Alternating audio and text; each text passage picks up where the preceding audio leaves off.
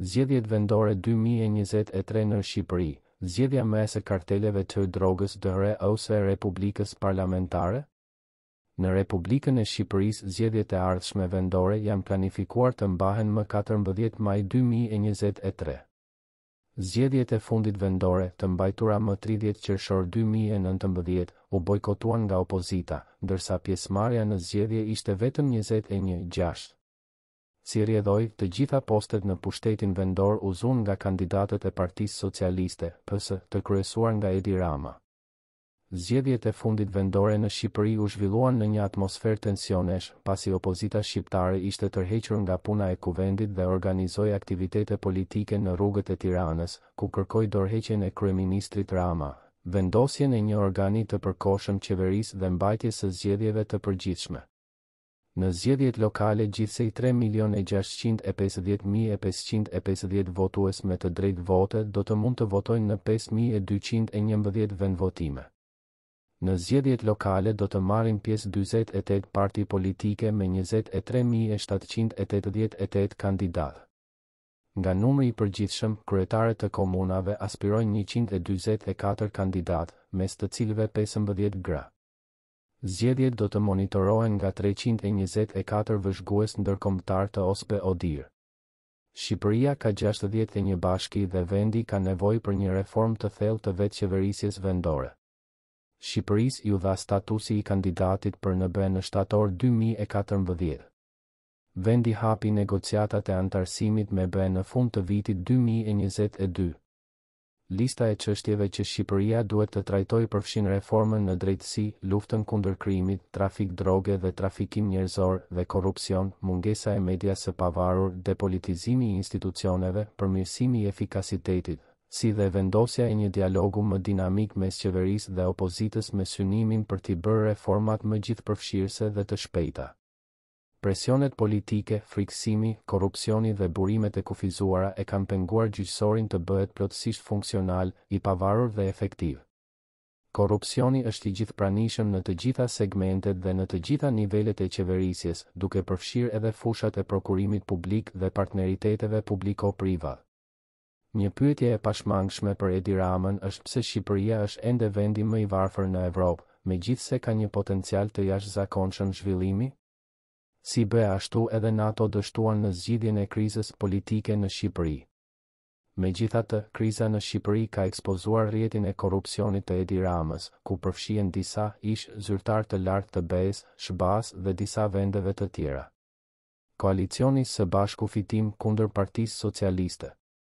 Edhe pse këto janë zgjedhje vendore në të cilat nuk marrin pjesë liderët e partive kryesore politike, gara kyçe parazgjedhore po zhvillohet mes drejtuesve të Partisë Socialiste dhe kryeministrit aktual Edi Rama nga njëra anë dhe së bashku.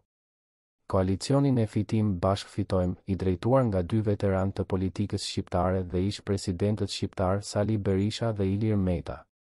Edhe pse po bëhet një luftë për çdo pozicion dhe çdo vot, fushata zgjedhore drejtohet në qytete të mëdha si Tirana, Elbasani dhe Durrësi.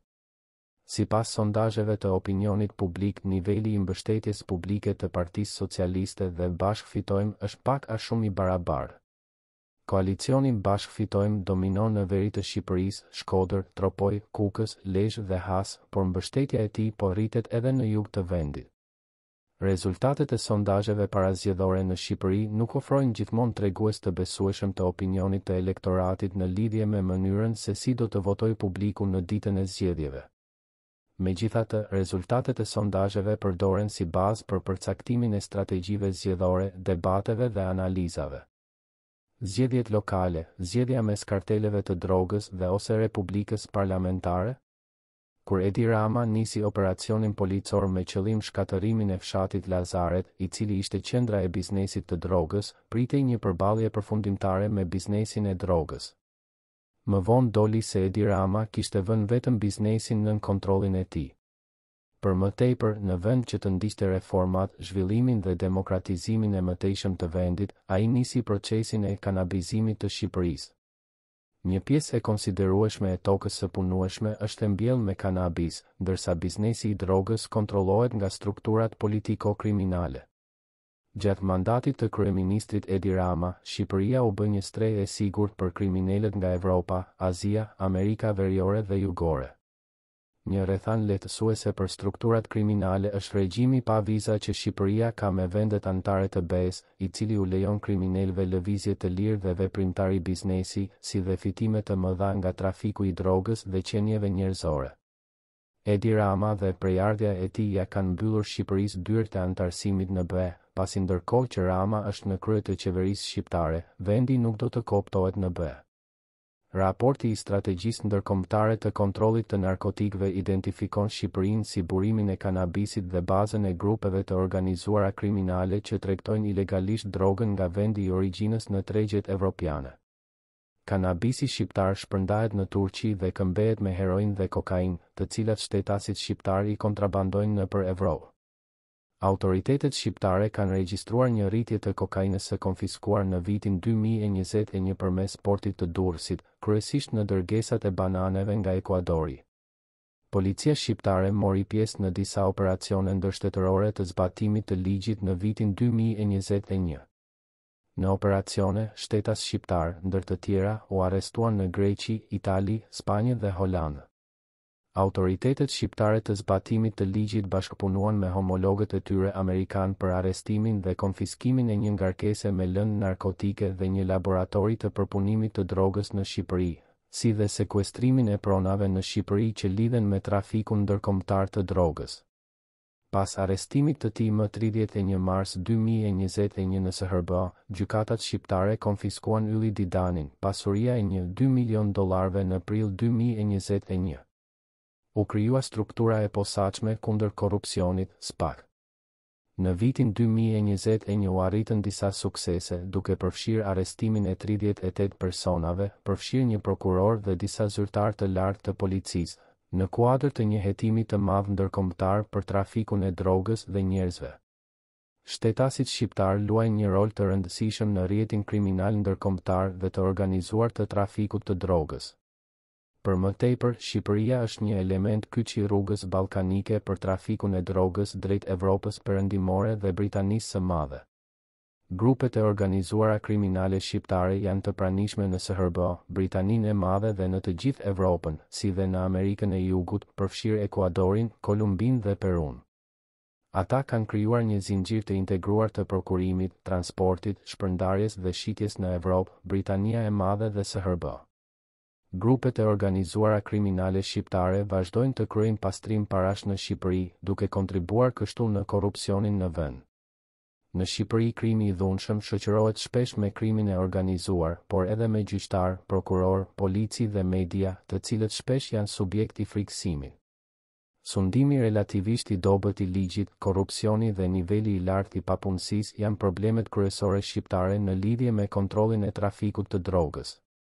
Reformat në drejtësinë penale në Shqipëri duhet të përfshijnë largimin e gjyqtarëve dhe prokurorëve të lidhur me krimin e organizuar dhe ose me pasuri të pajustifikueshme.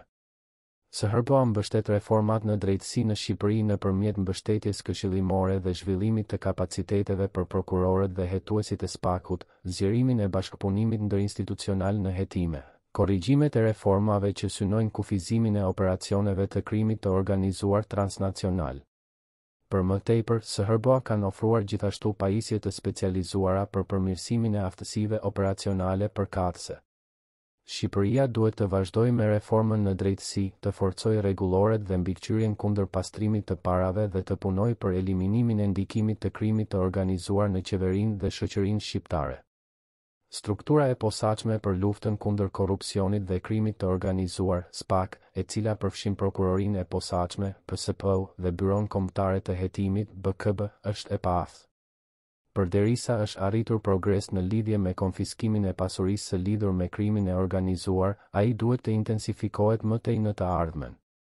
Për më tepër, është gjithashtu e nevojshme të vazhdohen përpjekjet që synojnë të arrihet ndjekja penale në rritje dhe zbatimi më i mirë i vendimeve përfundimtare dhe detyruese, veçanërisht në nivel të lartë. Lufta kundër kibernetik krimi, trafikimi i qenieve njerëzore dhe pastrimi i parave mbeten fusha në të cilat kërkohen rezultate shtesë. Një tregues I situatës në Shqipëri është edhe rritja e numrit të shtetasve shqiptar që kanë paraqitur kërkesa për azil në vendet anëtare të BE-s.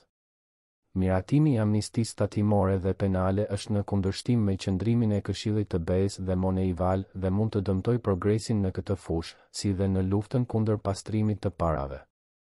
Shqipëria mbetet e pambrojtur ndaj pastrimit të parave për shkak të korrupsionit, pranisë së rrjeteve të krimit të organizuar dhe boshllëqeve në legjislacion dhe mbikëqyrje. Shqipëria ka një ekonomi të madhe tash dhe një sektor informal, me të ardhura të konsiderueshme të parave nga jashtë dhe investime nga jashtë. Trafikimi I narkotikëve dhe aktivitetet e tjera të krimit të organizuar janë burimet kryesore të fondeve të pastruara. Organizatat kriminale shqiptare kanë lidhje me rrjete që veprojnë gjerësisht në Evropë dhe në Amerikën e Jugut. Skandalet e shpeshta me dimensione ndërkombëtare ekspozojnë lidhjet mes regjimit të Ramës dhe faktorëve ndërkombëtar dhe korrupsionin e zyrtarëve të huaj, rasti I ish zyrtarit të FBI-s, Charles McGonigal.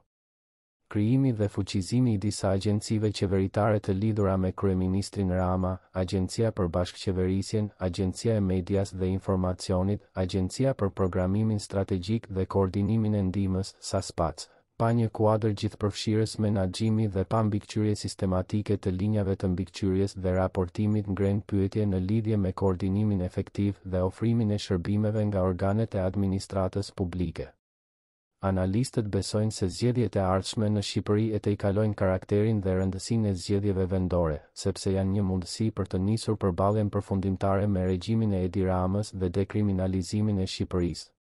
Aleanca mes Sali Berishës dhe Ilir Metës përmes Bashkë Fitojmë koalicioni bashkon forcat politike opozitare dhe përfaqëson një lëvizje masive të qytetarëve të pakënaqur të Shqipërisë, të gatshëm për t'u përfshirë në një luftë për përballjen përfundimtare me kartelet e drogës, krimin dhe korrupsionin. Zgjedhjet vendore janë një lloj mundësie për qytetarët e Shqipërisë që të zgjedhin nëse dëshirojnë të kenë një kartel droge që të sundojë vendin dhe ose një republikë parlamentare, qytetarët e së cilës janë grabitur dhe privuar kryesisht gjatë 10 viteve të fundit. Zgjedhjet duhet të jenë transparente, të lira dhe të ndershme, pa blerje votuesish dhe votuesesh me para të zeza. Këto janë para të pista nga bizneset e drogës dhe trafikimi I qenieve njerëzore. Do me thënë, të ardhurat nga bizneset e drogës të I kalojnë buxhetin kombëtar shqiptar. Koncepti politik I mbajtjes së Edi Ramës në pushtet bazohet në blerjen e votave dhe frikësimin dhe Rama ka në dispozicion shumë të pakufizuara parash me origjinë të dyshim dhe një aparat represiv për qëllime të tilla. Rama kundër shoqërisë së fortë civile, UQ. Zbatimi I ligjit të ri për regjistrimin e organizatave jo fitimprurse I miratuar në qershor 2021 ende nuk ka filluar. Këshilli I lartë gjyqësor ka marrë fonde buxhetore për prokurimin e një regjistri elektronik të organizatave jo fitimprurse dhe kontrata për zbatimin e tij është nënshkruar në maj të vitit 2022. Nuk ka pasur progres në zbatimin e udhërrëfyesit për krijimin e një mjedisi favorizues për shoqërinë civile, veçanërisht në kuadrin e ligjit për vullnetarët. Bashkëpunimi institucional ndërmjet shoqërisë civile dhe qeverisë duhet ende të forcohet për të siguruar pjesëmarrje të qëllimshme të organizatave të shoqërisë civile OSHR në proceset vendimmarrëse, si dhe në negociatat për anëtarësim në BE. Fuqizimi I shoqërisë civile është një komponent kyç I çdo shoqërie demokratike, e cila është në deficit në Shqipëri dhe që Edi Rama dukshëm I frikësohet. Qeveria e nevojshme tranzitore për përgatitjen e zgjedhjeve të parakohshme. Shqipëria ndodhet në një situatë të një lufte civile të heshtur, një shoqëri jashtëzakonisht të polarizuar dhe të përçar, si dhe në një numër të shtuar të atentateve, gjë që nuk është befasi.